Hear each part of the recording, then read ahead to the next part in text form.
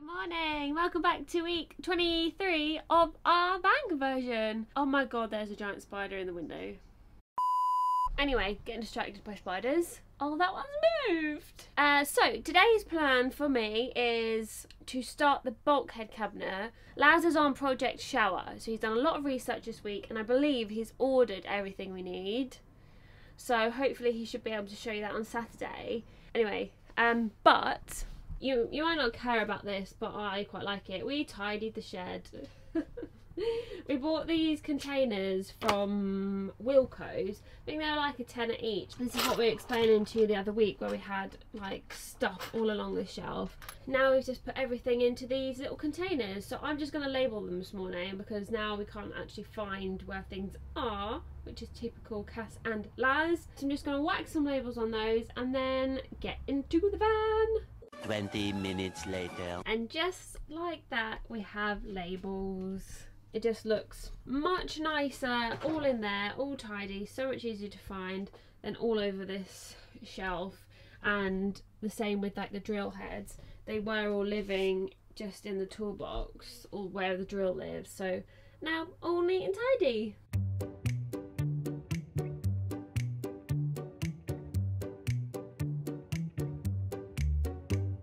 My plan, I think, is to do this bit along here, just because it's something that I have been putting off. So it'd be quite nice to get it done while Laz is doing this, because my next step was going to be the base and everything.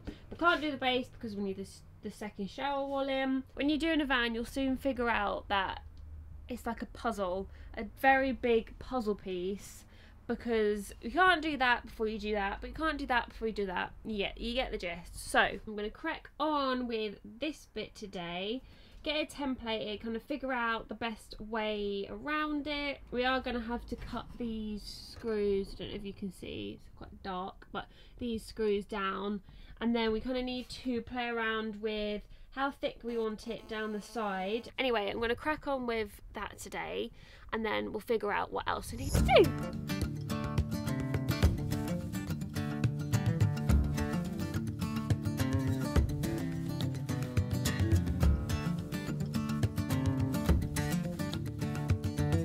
Right, so I started scribing and then realised, I thought, right, I've got this edge all the way along now. I wasn't going to bother scribing like this shape. I started to. I think it's probably just easier if I cut this shape and apply and then this bit and then straight down and then do it, because obviously the cardboard's so flimsy. I'd rather just get that bit and then we can use that trim, you know, this leftover piece somewhere else. But then I went to measure all apply and we don't have a piece long enough. The only piece we've got is Laz's shower wall, and don't think he'd be impressed if I used that. I was then going to do this bit, but I kind of want to get these end bits first and then join it up rather than doing it the other way around. I think it's probably just going to be easier. So that job is on hold. I should probably check these things before it comes to the day. But oops. We are going to go get it in a bit, but I probably won't get it done today because the sun is setting rather quickly in the evenings, so it'll have to be a job for another day, and we will catch you on Saturday, i.e. in a second, to get on with the shower. Alright guys, welcome back. So it's shower time. Got the Saniclad delivered. Finally, they're massive sheets. We got 3 sheets, 2.5 mil for about 120 quid, I think, including delivery. I got some of this trim because I've been trying to figure out how we're gonna do our custom shower tray for the toilet. So I'll give you guys a demo of this, but before we can get into the Saniclad stuff, I need to tidy up some of the shower stuff. So before we can get into the PVC sheets, I had to run the heater pipe underneath and into the cupboard. Ow! I need to get used to having this shower. So I had to run this here and it will come out here with the little vent. I haven't installed that yet, but I will. I've been having loads of dilemmas about where we want to have this come out. It would be better if it was near the door because that's the coldest point, but I don't want to run this all the way through there. We haven't got room in there to run it through the wheel arch because of this situation. I think we're going to have it here, and hopefully that's going to be fine. We're going to do the floor first, and once I seal the floor, we won't be able to get back in there. So that's in. I don't think we need to run anything else. We need to install the shower tray, PVC this whole bottom half, which I will show you soon. But before we do that, I need to fix this wall in properly. So we have this batten up, but here on this side it's only screwed down at the bottom. I'm going to batten this out with one of these. I'm going to run one vertically and connect everything together, so we will be able to fix the shower mixer to it and everything else. So I'm going to crack on battening this out, and then we can crack on with this fun stuff. So what's the plan?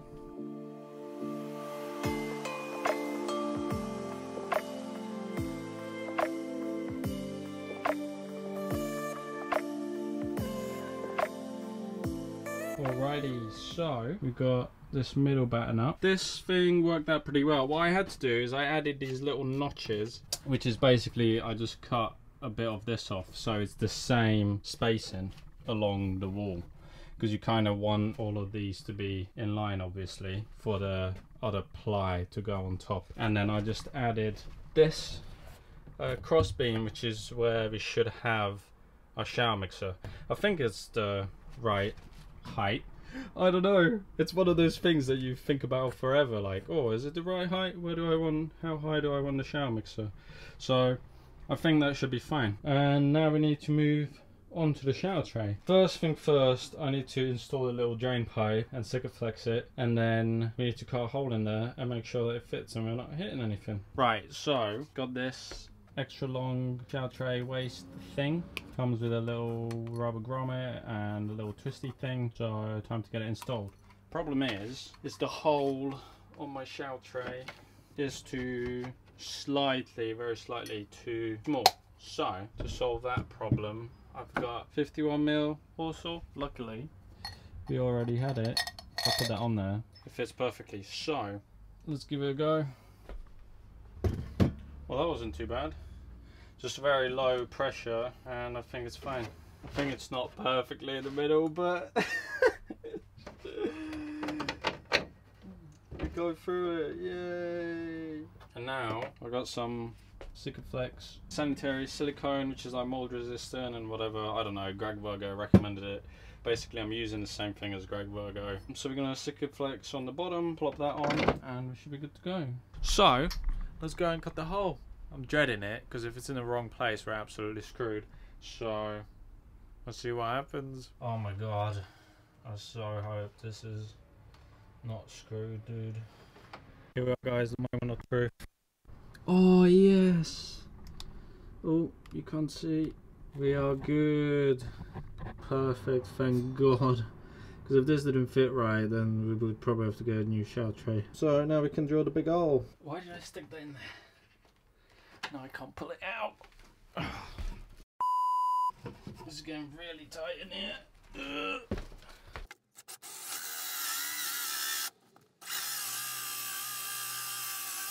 Woo! We got a massive hole in the van. Oh my god. So I think we should be fine. Let's check it from underneath. Alright guys, here we are. That's where it is. We've got plenty of clearance between the exhaust, so I think we should be good. We are almost ready. We got a hole. I'll have to glue the thing on there at some point, but while I just put some underbody sealant around the hole and inside, so we need to wait for that to dry.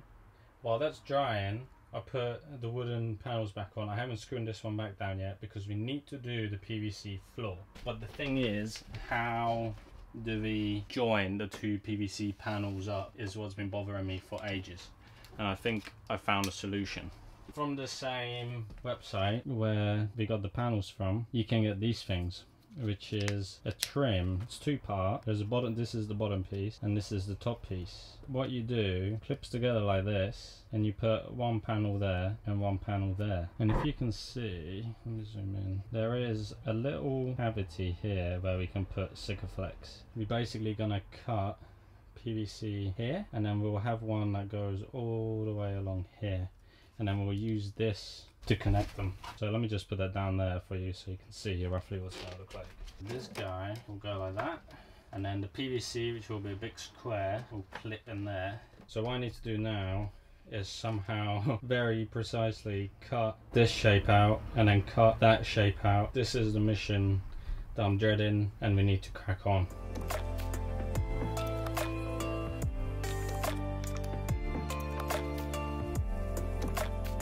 Alrighty, so I just finished scribing this piece of template.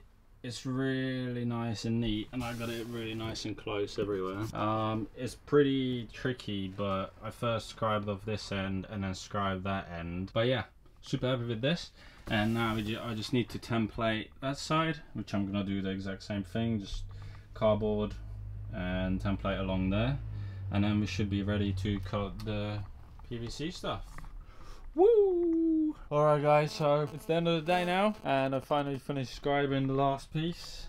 Took my time with this one, that's for sure, but I wanted to get it as accurate as possible. So hopefully, if we can get the PVC cut to this precision, we should be good to go. Super happy with this, and tomorrow we just need to cut the PVC, start gluing things down, wait for the paint to dry at the bottom. We should be able to get the bottom bit installed. We also need to cut the trims, get everything joined together, make sure it's watertight. So yeah, today is a success, and we'll catch you tomorrow. Whee! Alright, good morning guys. So I'm all by myself again. Last night I didn't record it because I just remembered after pizza time. I glued this bad boy with the Sikaflex on the top and on the bottom. So they should be all cured now. And next up we need to cut the PVC stuff from the templates that I made last night. So let's crack on with that. So we're finally set up. I drew a line. Basically I measured the max length that we're gonna have for the walls, which is like 180 centimeters. So I'm gonna chop this off, and then we're gonna use this for the tray. And then I got some brand new jigsaw brain fart. Is it jigsaw? I got some new blades from B&Q, 3 of them, tiny little teeth. So hopefully this will work. I don't know yet. We're gonna test it, and hopefully I don't have to hand saw it. I saw people using clippers and some people are using the saw, so I don't know. We'll see. Let's find out.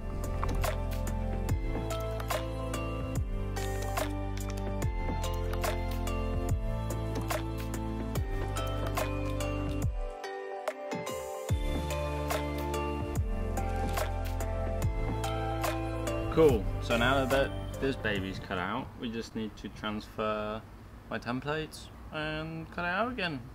And hopefully I can be as precise as the template. We'll find out. Now I'll make sure this doesn't move. So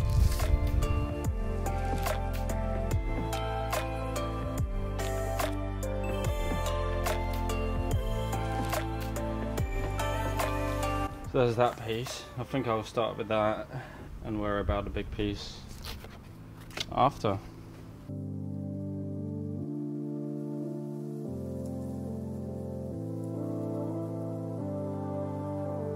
Alright, so I just finished cutting the first piece. It fits really well. I'll show you that later. But I want to show you this. There is this white plastic stuff everywhere when you're cutting with the jigsaw. I've been trying to hoover it out with the as I go along with the hoover, but I think what I'm going to do is the PVC sheets came in this big plastic bag, so I'm going to lay that down because it's really hard to hoover it up from the grass, and I don't want all these like microplastics getting everywhere. So I'm going to lay that big sheet down, and hopefully that will catch most of it, and I'll try to hoover more of it as I go along. But yeah, it's pretty annoying, so maybe that's positive of the little manual clippy thing. But it's 2.5mm PVC, and we can cut the jigsaw cuts it really easily. So I'm gonna keep doing that, and I'm gonna lay that down, and hopefully that will catch most of it.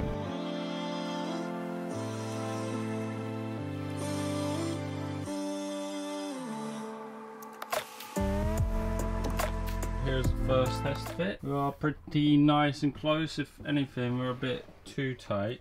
So I purposely left this overhang so I can draw underneath and cut it. I'm slightly too big, but I think it's sendable. See, like around here where we're too tight, I'm gonna mark it with a pen and then slowly start sending these bits off. But yeah, this is coming along well. I'm gonna tidy this up, make sure everything fits well, and then we'll get on with the trim. Alright you guys, so I just finished having lunch and I finished cutting the first trim and I'm in a bit of a pickle. Let me show you. Here is the trim that we're gonna ignore. The green is gonna be white. It's a little protective thing, but as you can see now I'm a bit too long, and the reason why is because if I take this trim off, you can see that where this piece slots into, we have about a 5mm between the two pieces, and obviously the way I cut it is that it sits like that. So I messed that one up. That's something I didn't account for. So all I'm gonna have to do is measure like 5mm and cut this 5mm shorter, and then we should fit. And then this will go on top, and we'll Sikaflex the underneath this, and it should make it watertight, fingers crossed. Alright you guys, so I'm almost there. This has been very painful doing the trims, but I'm there. Let me show you where they're at. Trims are in. It looks really nice and neat. As you can see, the joins are all nice and tight. So I'm really happy with that. But blimey, this has been difficult. So let me break it down to you. So I just removed the top trims, and here it is with just the bottom trims. Now, you know when I told you that I had to trim an extra 6mm off for this little thing to be able to fit? So I've done that, but then I had this problem. So let me just show you. Here are my two demo pieces. Imagine this is that and that one is the horizontal. So if you just put them up next to each other like this, then you're obviously going to have a problem with this trim because there's nothing to go into there. I removed the shout tray so you can see what's going on. Here is this panel. If I remove that, then you can just see the trim. So there it is. So I cut a little notch out, and then I cut the squares out of this. So now that sits in there nice and even, and then the trims can go on it nicely. And obviously I had to be pretty precise and stuff, so I've been taking my time. But yeah, really happy how this is working out. I think it's gonna work. I just got to cross my fingers that it's gonna be watertight. So I don't know, this is the plan, this is what we're doing. It's a little custom shower tray basically, and hopefully it's gonna work out and we can crack on with the walls.